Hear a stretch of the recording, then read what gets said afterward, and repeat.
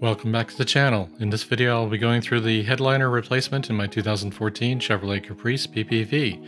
The main reason I wanted to replace a headliner were due to the holes present in the headliner from the police lights. This is for the spotlight right behind the front dome light, and then the material is broken apart, and there was actually some drillings left behind from the police agency drilling the holes through the roof, and those are falling through some of those holes. I was able to find a fairly good shape headliner at a local wrecking yard, and the removal of the headliner itself from the roof is not too hard. It's mainly held up by a lot of the materials around it, except for the clips at the rear, but there are cables at the A pillars and C pillars that need to be uncoupled from their electrical connectors and retention clips, and the ones on the replacement one weren't all that great, so I wanted to spend my time and gracefully remove the old headliner to be able to reuse those. So let's get into the video where I show you where I dropped the headliner and some tips that I learned along the way. You'll see me putting some plastic over the seats and everything here to make sure I catch those drillings that are present in the headliner. I didn't want those getting embedded into the seats or the carpet and cut someone or become like a metal sliver going forward. So that's why I have the plastic going into the vehicle at this point. And the dropping of the headliner involves mainly removing the support structures around it. That includes the A, B, and C pillar interior trim panels, the front sun visors, the front dome light, and then the only piece that's really holding up the headliner from the headliner itself are the metal clips that are on the top side of the headliner right in front of the third brake light. So removing the interior trim panels has its challenges at times. The center ones, you need to remove the lower section to expose the Torx-headed screws, and then the sun visors are pretty easy to remove. I'll mention the installation of that in just a little bit. And the front dome light, there's 3 connectors for the dome light in the front, and I left the rear dome light in place because that was coming out with the headliner. And overall, it took about 30 minutes, as you're seeing in this time-lapse video here, to get the headliner to be dropped. But to disconnect the wiring harnesses in the back, you do have to remove the deck lid cover behind the rear seat. So you have to take out the rear seat and then deck lid cover to expose the electrical connectors back there. So add that time into it, which is about 10 minutes or so to remove the rear seat, and then another 5 or 10 minutes to remove that deck lid cover. This is the original headliner removed from the vehicle on the garage floor. I am going to take some of those foam pads off of that because the replacement one doesn't have those, but you can see the hole for the front spotlight there, and that's just a gigantic hole right by my face. I can see it every time I look to the right.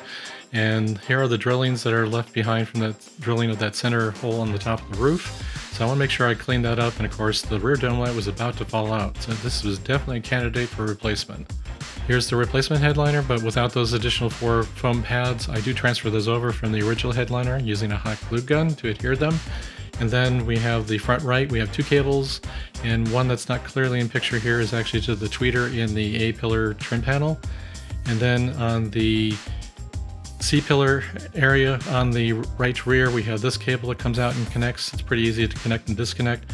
The front left, we have the tweeter connector again for the A pillar trim panel, and then that white connector that took a little bit to get the retention clip out, so be careful with that one.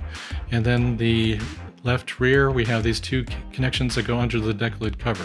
Then for the front dome light, you have 2 connectors for that and 1 for the microphone. And then the lower right, we have the interior police dome light connector, which I use as 1 power source for my auto-dimming mirror. And in the back, we have the third brake light connector. And I refreshed the foam padding because it was quite brittle in this one, and this was better looking than mine. And I transferred over my third brake light pulser. I drilled a couple of holes on the plastic and zip tied it to the side. The A pillar connector on the front left for this particular electrical connector is somewhat hard to get off. The underside of the actual connector from the headliner has a little plastic tab that you push out, and that will disengage it from that particular part of the connector. And then the 2 portions of the white electrical connector connect up pretty easily. On the front right, we have the AM/FM antenna connector that needs to be connected at the A pillar, and at the C pillar we have the same cabling, but notice there's a secondary cable running up there, but that's for my XM radio antenna that I added. And then here's the bottom side of the AM/FM antenna in the center of the roof, just for your information.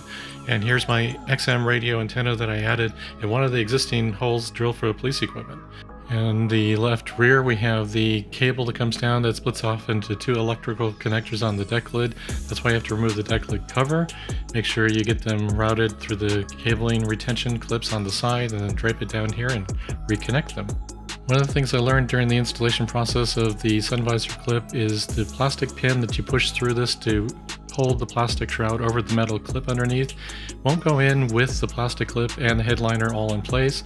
So pull out the metal clip here, put the pin through it, and then push it back into the roof. It's much easier to do it that way. One other quick tip is when you put the weather stripping back in the door frames, it may catch the edge of the headliner, so it may look like this. Make sure you use the plastic trim tool to push the headliner out just a little bit to let the weather stripping go back into its normal installation position, and it'll look much better like this. And after all that work, things worked out quite well. The headliner, it's not in perfect condition, but it's far better than the one that I had in there before. So if you liked the information in this video, make sure you hit the like button, subscribe to the channel if you haven't already. Make sure you hit that bell notification to be notified when I upload new videos to the channel. And if you want to help support the channel, check out the links in the description section. And I am now an Amazon influencer, so go check out the products that I either reviewed or used on my channel on my Amazon store. So thanks for coming to the channel, and I'll see you in the next one.